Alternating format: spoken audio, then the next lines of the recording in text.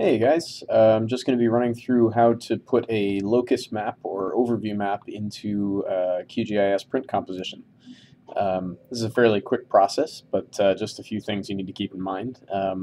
So basically what we're going to try to do here is provide a bit of context for this map of Rutland Town to give a sense of where it is in the state. So we'll go back and take a look at our layers. You can see I've added the state boundary, and that color symbology is behind the town now. So here we're going to want to do a few things to the map that we've already added.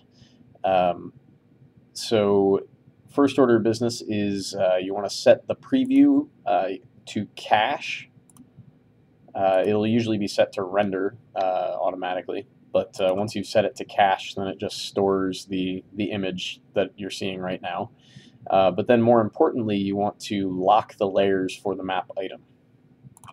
So that means whatever changes we make to the map back in the main QGIS analysis interface, this image is going to stay the same.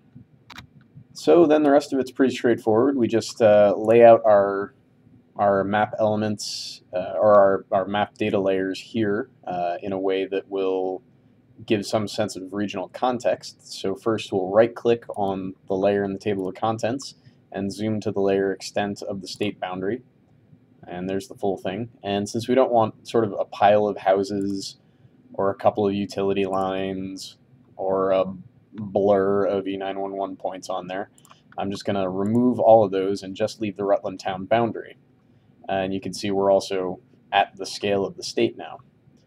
So going back to the print composer, I just go to add a new map and then drag that into a position that seems appropriate. And then you can see this is just that visible layer. It's not exactly where I want it, so I can use this move item content tool to move the state around a little bit. Maybe zoom one in there using the scroll wheel. And then just add a tiny arrow there